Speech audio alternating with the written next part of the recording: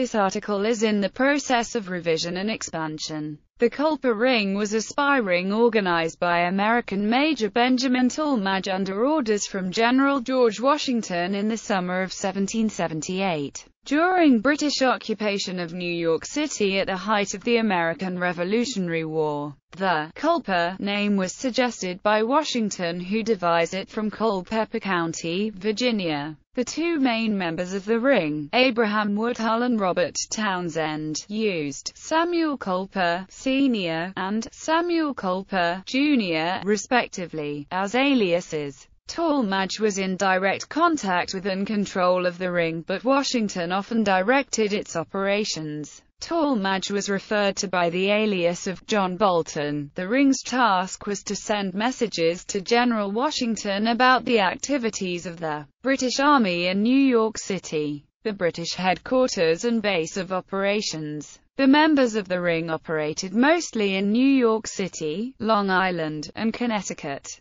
The ring's covert operations started in about late October 1778 and continued through the British evacuation of New York in 1783, but its heyday was between 1778 and 1781. The Culper Ring provided valuable information to General Washington, including that the British planned a surprise attack on the newly allied French forces under Lieutenant General Rochambeau at Newport, Rhode Island, before the French could fully recover and set up defenses after their arduous sea journey to America, that the British planned to counterfeit American currency on the actual paper used for the Continental dollars, prompting the Continental Congress to retire the bills. That British Major General William Tryon's raid in Connecticut in July 1779 was a diversion to induce Washington to divide his forces so British Lieutenant General Sir Henry Clinton could attack them piecemeal, and that a high-ranking American officer, soon shown to be American Major General Benedict Arnold, had been plotting with British Major John Andre to surrender the garrison and to turn over the vitally important American fort at West Point, New York, on the Hudson River to the British. The Culper Ring is often credited for the exposure of an attempt on Washington's life, but as no official record of an attempt exists, it is conjecture. Background: British Army occupation of New York City under pressure from American colonial forces. The British Army under General William Howe evacuated Boston, Massachusetts, on March 17, 1776 and sailed for Halifax, Nova Scotia, to reorganize. Before Howe's forces had completed their departure, American General George Washington had begun to move his troops to New York City, where most had arrived by mid-April to begin preparing defenses. Washington correctly suspected that Howe would return to New York City to make it the British base of operations. General Howe's troop ships began to arrive at New York Harbor on June 28, 1776. On July 3, 1776, Howe's men began to land at undefended Staten Island. General Howe's brother, Vice Admiral Richard Howe, arrived the following week to take charge of the British naval force. British and Hessian soldiers continued to arrive until August 12, 1776. Washington did not have a spy network at New York that he could count on for intelligence as he could from the many patriots that had previously organized to spy on the British Army at Boston. On the other hand, the British could depend on the many loyalists at New York City for intelligence. So Washington divided his smaller force in order to defend several possible locations on Long Island and Manhattan Island, where the British might attack. When General Howe had all of his forces in place, his initial moves did not alert Washington to the full danger that the Continental Army faced because Washington's intelligence operatives seriously underestimated British troop strength. On August 22, 1776, British Army troops from Staten Island landed on Long Island to begin the New York and New Jersey campaign to drive the Continental Army from New York City. First, on August 27, 1776, the British overwhelmed the American defenders at the Battle of Long Island, forcing the Americans back to their fortifications on Brooklyn Heights. On August 30, 1776, before the British could attack the outnumbered and demoralized Americans, Washington's troops quietly withdrew from Long Island to Manhattan. On September 15,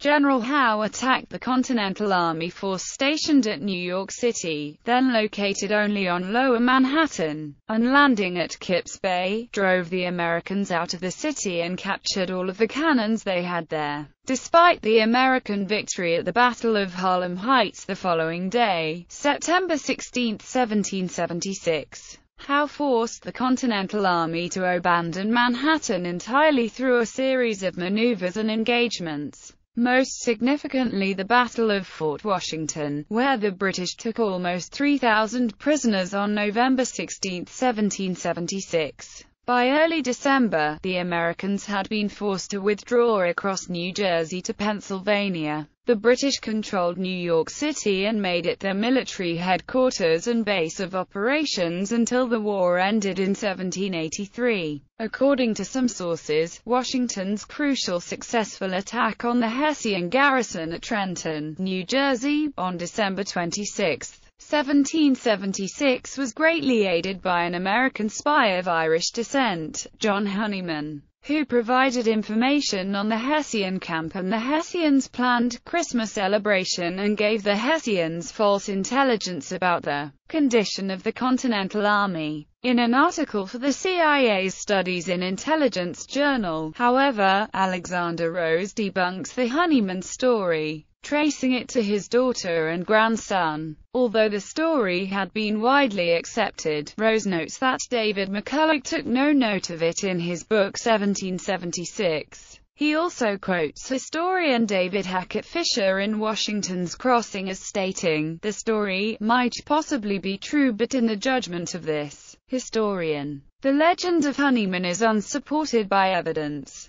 No use of it is made here." Early American intelligence operations in New York City before Howe moved from Staten Island. Washington received information of varying utility from individual agents, such as Lawrence Maskell, who obtained some intelligence on Staten Island before August 23. After evacuating his troops from Brooklyn Heights, Washington asked Brigadier General William Heath and New York Militia General, soon-to-be Governor of New York and later Vice President of the United States George Clinton, to set up a channel of information on Long Island. Washington did not yet try to establish permanent agents behind enemy lines. His next agent, the untrained and easily recognized Captain Nathan Hale, was captured during his effort to obtain intelligence in New York City by the cunning and ruthless Loyalist Ranger, Lieutenant Colonel Robert Rogers, and summarily executed by the British on September 22, 1776. By January 1777, Washington thought that civilians would attract less attention as spies and that they must recruit other agents to gather intelligence. He asked William Dewar, a member of the New York Committee for Detecting and Defeating Conspiracies of the New York Provincial Congress, to recommend someone to be the agent. Dewar recommended a colleague, Nathaniel Sackett. Washington appointed Captain Benjamin Tallmadge, a classmate and friend of Nathan Hale, to be Sackett's contact with the Army. Tallmadge was promoted to major on April 7, 1777. His regiment was called from Connecticut to join the main body of the Continental Army, and he had little time to devote to intelligence work. Sackett had developed some advancements and new methods for spying, such as keeping an agent in enemy territory and finding a means of regular communication, which he detailed in a letter to Washington on April 7, 1777, the date of Tallmadge's promotion. Sackett also recruited a few agents, whose identities remain unknown. he discovered that the British were building flat-bottomed boats to use in a campaign against Philadelphia. Sackett had not produced enough correct intelligence fast enough for Washington, however, and he was soon paid and dismissed. Early in 1777, American Colonel Elias Dayton set up a spy network on Staten Island to work in parallel with an established American intelligence agent, John Merceau. British Army occupation of and withdrawal from Philadelphia. Sackett was correct about Howe's intention to move against Philadelphia. Howe moved his force by water to head of Elk, Maryland on Chesapeake Bay because he believed the American defenses on the Delaware River were too strong to attack. Washington failed to stop the British at the Battle of Brandywine on September 11, 1777, and the British took Philadelphia on September 26. The focus of intelligence gathering switched to Philadelphia, and Washington assigned Major John Clark, who had returned to the Army from successfully spying on Long Island but had been severely wounded in a skirmish before the Battle of Brandywine. Clark set up a successful network of spies, but his unhealed wound and constant exertions wore him out, and he had to retire to a desk job. By the late spring of 1778, the British found Philadelphia too difficult to supply and too vulnerable to attack. Their new commander-in-chief, General Sir Henry Clinton, was ordered to leave Philadelphia and defend New York City. France had allied with the Americans, which increased the possibility of an attack on the British at New York. Clinton began to evacuate Philadelphia on June 10, 1778. Clinton's forces retreated to Sandy Hook, New Jersey, and from there, they took ships for New York City, which they had already occupied for almost 2 years. Establishment of the Culper Ring. Initial formation. The focus of intelligence gathering returned to New York, where Washington then lacked a spy network. On August 7, 1778, Washington received a letter from Lieutenant Caleb Brewster at Norwalk, Connecticut, with an offer to report on the enemy,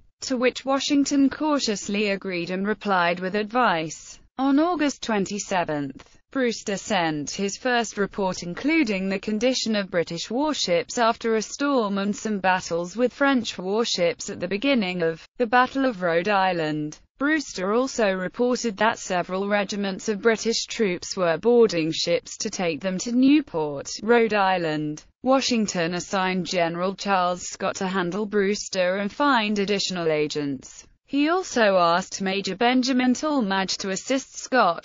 Scott had many other duties and he found intelligence work uninteresting, so Tallmadge did most of the intelligence work, and Washington soon directly asked Tallmadge to recruit people who could be trusted to collect intelligence in New York City. Tallmadge recommended Abraham Woodhull of Setauket, in Suffolk County on Long Island, as a contact for Brewster. Woodhull was a childhood friend of both Brewster and Tallmadge. A few months earlier, Woodhull had been taken prisoner by an American ship and charged with illegal trading, of which he was in fact guilty. He was held in Connecticut until Tallmadge quietly talked with Governor Jonathan Trumbull, who released Woodhull. Before Woodhull left Connecticut, Tallmadge spoke with him about joining Washington's Secret Service. In a dinner with Washington and Scott on August 25, Tallmadge convinced Washington that Woodhull was trustworthy. At that dinner, the officers devised the alias Samuel Culper for Woodhull, with Washington suggesting Culper as a variation of Culpeper County, Virginia, where Washington had worked as a surveyor in his youth. Tallmadge was not getting along well with the difficult Scott, and their approaches to spying differed. Scott wished to continue using single-mission agents to sneak in and out of enemy lines, while Tallmadge favored embedding spies in enemy territory and establishing a secure line of communication back to base. When Scott lost 3 of 5 agents sent to spy on the British in New York City in early September, Washington decided that Tallmadge's methods should be used, and as early as October 22, was communicating directly with Tallmadge about setting up a network with Woodhull and Brewster. On October 29, Scott resigned as Chief of Intelligence and Washington assigned Tallmadge to lead the intelligence network. Early operations at first, Woodhull would go to New York City every few weeks to gather intelligence. The presence of Mary Underhill, his married sister, in the city gave Woodhull a reason to visit. On October 31, he was questioned at a British checkpoint, increasing his anxiety about the dangerous mission. Nonetheless, he returned to Setauket with valuable information about the British supply fleet.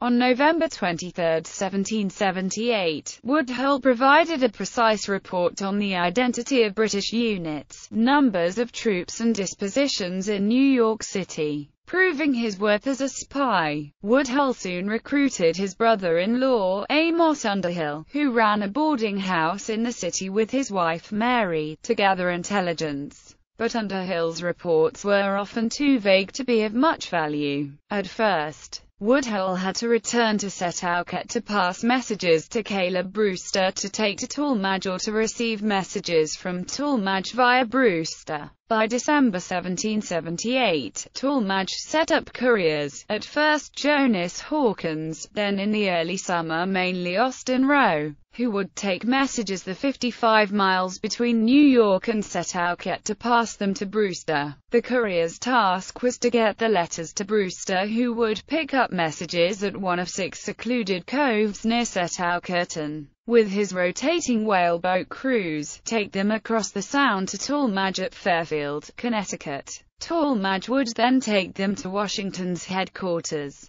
This time-consuming task was replaced in January 1779 by the assignment of express riders to take the messages from Tallmadge to Washington. Local tradition claims that Anna Strong, a resident of Setauket and a friend and neighbor of Abraham Woodhull, helped pass along messages from the spy ring by posting pre-arranged signals to indicate when one of the spies was ready to submit intelligence. If Strong hung a black petticoat on her clothesline, it meant Brewster had arrived in town in his whaleboat. Next to that, she would hang a quantity of white handkerchiefs. The specific number of handkerchiefs indicated one of 6 hiding places where Brewster might be located. Abraham Woodhull used Strong's signals to meet Brewster, or to drop messages, at one of the meeting places. Historian Richard Welch writes that the tradition of the clothesline signal is unverifiable, but it is known that the British had a woman at Setauket,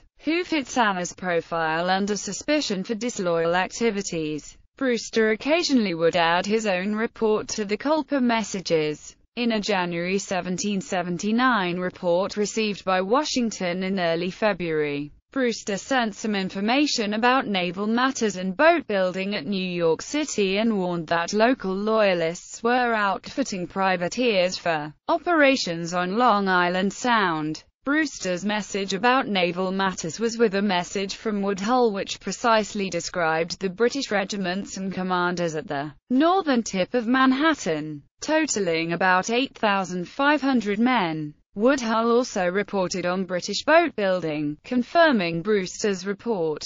Tallmadge and Washington thought that the boats might be to give New York Royal Governor and Major General William Tryon, who already had conducted a raid during the winter, transport for an attack by water, possibly against Connecticut. Through spring 1779, Woodhull became increasingly anxious about being discovered and did little in May and June. On June 5, 1779, John Woolsey, a Long Island privateer who was captured by British, in order to secure parole, told British officers he had heard Abraham Woodhull was up to something dubious. While Woodhull was away in New York City, Colonel John Graves Simcoe, commander of the Queen's Rangers, came to Setauket to look for him. Not finding Woodhull at home, Simcoe's men attacked and beat Woodhull's father, Judge Richard Woodhull. Abraham Woodhull escaped arrest because a Loyalist militia officer, Colonel Benjamin Floyd, who had married a distant relative, Ruth Woodhull, a sister or cousin of New York militia Brigadier General Nathaniel Woodhull, vouched for him. In late June 1779, Washington sent a letter to Tallmadge in which he identified George Higday as a possible operative to relieve Woodhull in New York City. The British had intercepted a June 13 letter from Washington referring to C________________ a liquid, and Tallmadge. On July 2, British cavalry under the command of Colonel Bannister Tarleton attacked Tallmadge's camp and captured his horse and some papers including the letter mentioning Higday. They were trying to capture Tallmadge himself because they now knew he was head of Washington's intelligence operation. The second letter, captured from Tallmadge, confirmed that an agent, C____, was operating in New York City and that Tallmadge was the chief intelligence officer for Washington. Higday escaped execution but would be of no use to Washington, or Clinton, who tried to recruit him as a double agent, as a spy. Woodhull reported that after the June incident at Setauket, he could not continue to operate in New York City because he was still under suspicion, but he had a new agent for New York City lined up and would go to New York to finalize arrangements with him.